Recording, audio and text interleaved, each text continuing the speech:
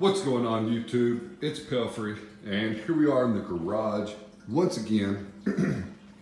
So if you've watched any of my videos recently, you understand that I turned this valve on to fill up my 10 gallon brute container to do a water change, and I did it kind of slow. And I thought to myself, well, I'm gonna just turn it on, I'm gonna go in the house, and I'm gonna come back out here and everything's gonna be good to go. Well, I ended up pretty much draining the whole barrel. So although these barrels are connected, there are two valves here. So if this one's on, then that one's closed, so it can't drain it. So long story short, I ended up draining 20 gallons out of this container. So I'm filling it up right now. I have the RO line coming in, and once I get this filled up, I'll just move it over here and I'll go ahead and top this one off while I'm at it. By the way, I have some stickers here from some people you probably know. Billy Pipes, DC Reefer, Reefer Gill, Reef Tees, Mike Living, Murphy's Aquatics, saltwareaquarium.com, Murphy's Aquatics, youtube.com/Pelfrey, Algae Barn, Battlecorals, VCA, Top Shelf Aquatics, Reef to Reef, Budman's Corals, and swing set stuff, because I built a swing set out back. But oh, Neptune Aquatics, although I don't have any Neptune stuff at the moment. So yeah, I'm filling this up.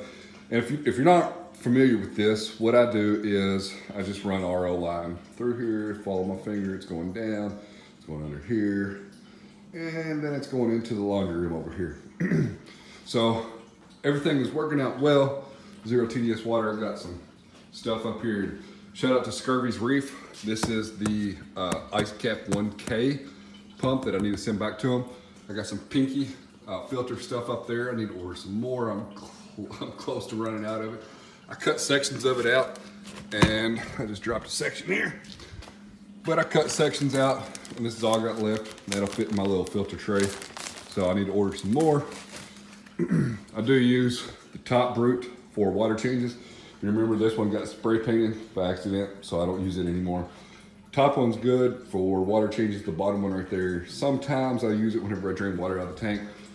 Big brute, used it once. I had to buy it because I needed it at the time. So now it's just sitting up there. Fish tank stuff, and buckets and whatnot. So as you can see, I've got the RO line running out here. It's probably, if I had to guess, 30 feet of RO line. Runs into the laundry room, comes up, and then it connects here all the way up to the SpectraPure CSP DI 90 gallons manual flush. So manual flush means that if I want to flush, I have to turn this valve right here. It'll kick the booster pump off, and it'll go, the valve here will go down significantly. So as you can hear, the booster pump's running. My input TDS is 136, 137. Line 2 is 000. Line out is 000, which is perfect.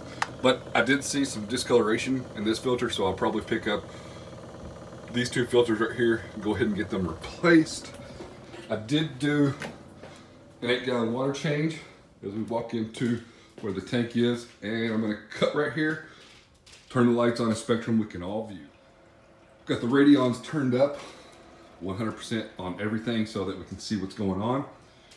I did leave the rock scape alone for the time being, and I still have a piece of rock in the sump. And the reason I don't have the cabinet open is because the light that I use in the cabinet, it's on the charger, so there's really no point in showing you that right now. But I did notice this Anchinata here is really struggling there. But I think that was from before I moved it. And this hammer coral, excuse me, torch coral, I'm gonna probably have to move it. And then look how dirty this thing is already. It hasn't been there very long, and it's dirty. And we'll just go get a quick glimpse at the other 60, 55, and it's pretty dirty. So yeah, I left the rock scape alone. Everything's doing pretty well. I do have some of the mushrooms, kind of hard to see, but they're back there in the back, just being where they need to be. The fish are doing great. I do actually have some frozen food here with some Selcon and some Benefits, the dry food there. We do have our Christmas tree up. I'll go ahead and show you that. But yeah, everything's doing great. I did clean the radions a little bit today. Wiped them down. They had some dust on them. They probably still have a little bit of dust on them. I did clean the outside glass, and I still need to clean the inside glass. I did pull the Tunze 3155 sensor because I've been having issues with the optical sensor not detecting when the water level is low. And I know I've mentioned this before, but you know, I have a keen eye, keen hearing to my system. As soon as I can hear a waterfall, I know that something's going wrong. And it's happened 3 times now that the Tunze optical sensor is not picking up where the low water volume is. And I'm gonna just go ahead and throw a picture in right here.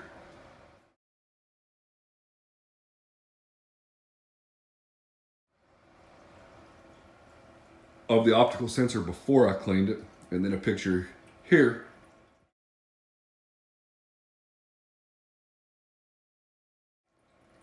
Of the optical sensor after I cleaned it. I just soaked it in vinegar. I didn't even put water in there. I thought to myself, I'm just gonna throw it in some vinegar. But the both the float switch and the optical sensor had quite a bit of crud built up on it. So it was well due for a cleaning, and to be honest with you, I haven't cleaned it that often to begin with. So I don't know if it's just because I'm not running a skimmer anymore or really what the issue is, but you know, it is what it is. I got it cleaned, I got it back in the tank. So I do want to mention this yellow wrasse has like exploded with growth. And I don't know why. I mean, the tank gets fed twice a day with the auto feeder, but it's probably tripled in size since I got the yellow wrasse right here, and I love this guy.